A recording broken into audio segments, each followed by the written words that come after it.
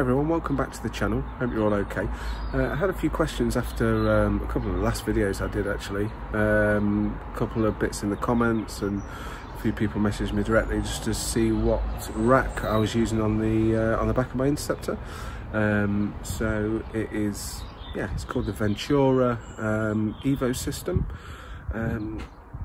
Yeah, I picked it up second hand. I wasn't aware of Ventura, I don't think, before I saw it come up on one of the Facebook selling sites, second hand, and thought I'd give it a go. But let me show you the rack, and I'll show you the bag that comes with it. Yeah, so this is the actual rack. So as you can see, it's made by Ventura, and as I say, you call it the Evo system. And what it does, it bolts on. So it's got the 4 bolts under here, 2 on each side, and clips onto the top there, and it's just a horizontal rack. But the good thing about this system is the bags that you get with it actually slip over this horizontal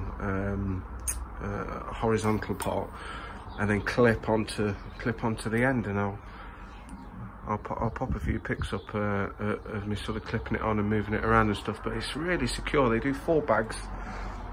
They do a 12 litre, which is the one that I've got, and the one that came with the rack, and they do a 22 litre.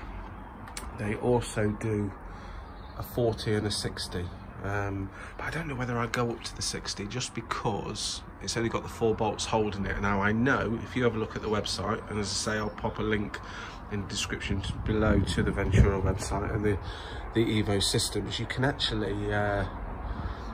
get L brackets, which I think add a little bit of sturdiness. You know, if you're putting something like a 60 litre bag on there, I think I'd go with something like that. But the great thing about this Evo system is that you can fit it to multiple bikes. So all you got to do really is change this part. So you change this L bracket, and you can get different ones for all different bikes, and they pretty much cover most bike makes. So have a look on there and see what you think. But no, it's been great. As I say, I didn't really know much about them before I picked it up, but it's been great. And the 12 litre bag, I mean, that's great for a day out. You can get enough stuff in there.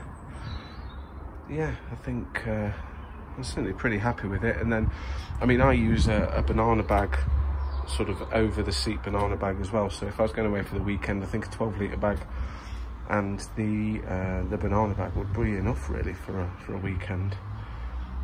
But yeah, there we go, pretty well made as well. Not sure of the prices, but you might need to just check the website for that. But certainly I picked this one up second hand, and they do come up every now and again by the looks of it. Yeah, happy days.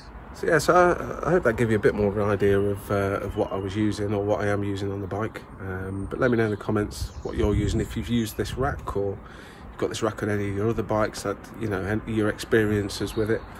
As I say, I've not really sort of loaded it too much, so it'd be good to hear how you've got on. A couple of other videos coming up soon. I've just got my name on the list to review the 350 Royal Enfield 350 Classic. So if that interests you, click subscribe, and yeah, that should be coming up soon. I'm also going to be doing a whole host of other bike reviews as well. So we're going to do the Meteor, the Himalayan, and also I'm going to do a complete review. I know my bike's not quite standard, but a complete review of the Interceptor. Now the weather's getting a little bit better, and it's we're seeing some blue skies. But yeah, as I say, give us a thumbs up for the video if you've liked it, and yeah, subscribe, because there's going to be some super duper videos coming up soon. I'll see you soon.